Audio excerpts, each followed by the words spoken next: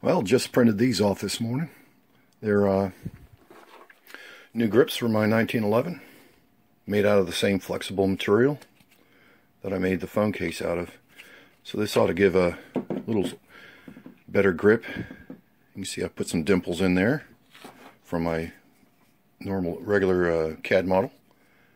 So now the dimples give a little more grip, and the rubberized plastic give a better grip. After a little bit of cleanup, that's going to be hard to do one-handed. Yeah, I can't do it one-handed. I had to go off camera there. I couldn't do it one-handed, but there they are.